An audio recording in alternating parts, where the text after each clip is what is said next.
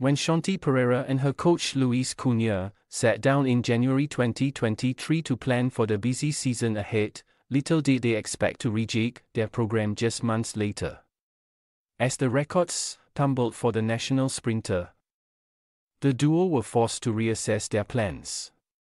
Their initial focus was on Asian meets, but they redirected their sights to Europe as they plotted the journey to the World Championships. Pereira's quick feet proved to be a happy problem. She had arguably Singapore athletics' greatest individual year, culminating in October, when she won the nation's first athletics gold medal at the Asian Games since 1974. Her achievements have led to her being crowned the Straits Times Athlete of the Year 2023. This is the first time that Pereira has won the annual award that started in 2009 and is backed by 100+. She edged out fellow nominees Yip Pin Shio swimming, kitefaller Maximilian Meader, bowler Sherry Tan, English billiards player Peter Gilchrist and wushu exponent Joan Lim to claim the prize.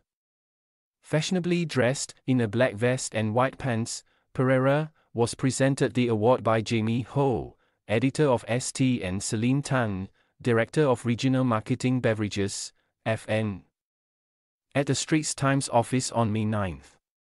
Calling 2023 a crazy year, the 27-year-old Pereira said, "I saw all the nominees I was up against and they all had very incredible performances from last year. There were world champions and Asian Games medalists, so it's a huge honor just to be given this award." The gold rush for Pereira began with the 100m and 200-meter titles at the Cambodia SEA Games last May, and she repeated the feat at the Asian Athletics Championships in July.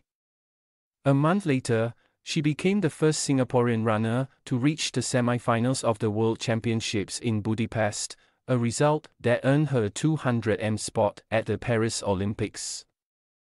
At October's Asian Games, she triumphed in the 200m to add to her 100-meter silver.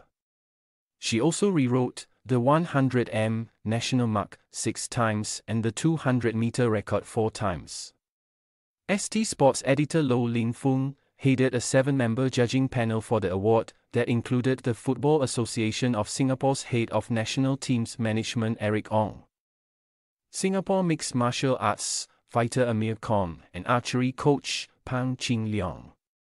Congratulating Pereira on her award, Ho said, "Shanti is one of us. Her authenticity, her vulnerability, and her strength in adversity have always been clear to her supporters.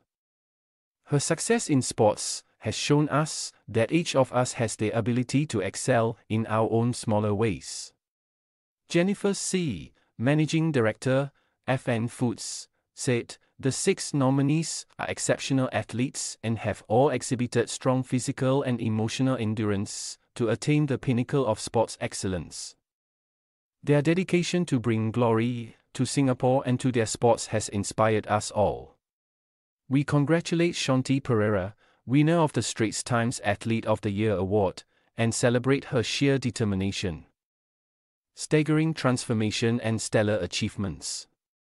With Paris 2024 on the horizon, Pereira's preparations began with a bang in March when she broke the 400m national record 53.67 seconds at the Florida Relays. But she suffered a setback in April when she suffered a leg injury during a training camp in the United States, forcing her to pull out of the 84th Singapore Open Championships and her much-anticipated debut in the Diamond League competition in Xiamen and Shanghai. Noting that she is taking each day as it comes in her recovery, Pereira said, "I was upset and in tears because I had to miss my debut in the Diamond League. It was horrible. But my coach really assured me that it's okay, that it is something that happens and that we have to do whatever it takes now to get back to 100%. In Paris, the goal is to better her performances from Budapest." There, she finished 17th among the 24 runners in the 200m. In the 100m, She was 31st of 54 in the 100m heats and did not make the semis. She added, "What I want to achieve is to try to do better than last year in terms of timing. I want to be able to have a better position than last year's world champs.